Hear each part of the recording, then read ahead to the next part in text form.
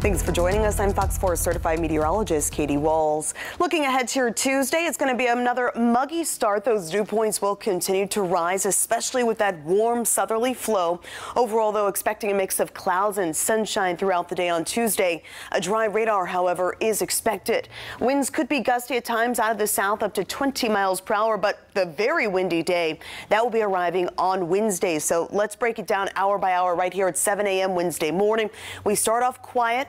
Definitely on the humid side, so this is directly ahead of an approaching storm system, and then still staying quiet through lunchtime. Thereafter, that's when a line of showers and storms will be pushing through southwest Florida, starting first in our northernmost communities and working their way southward. Now, you will notice mid to late morning on Wednesday, those winds really starting to kick up. We'll be dealing with wind gusts around 40 miles per hour, both ahead of and behind that cold front.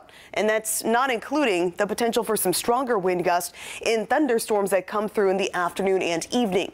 So heading through your Wednesday afternoon and evening, just a heads up, we will have that line of showers and storms roll through.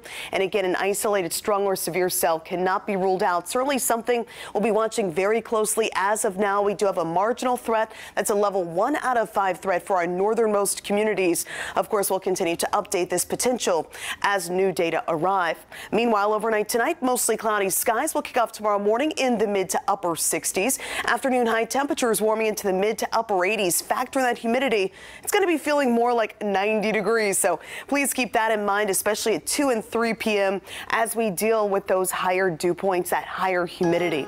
Cold front comes through on Wednesday. Behind it, take a look at that. Morning lows dropping with that lower humidity to wrap up the work week, head into the weekend. Likewise, as afternoon temperatures much cooler as well.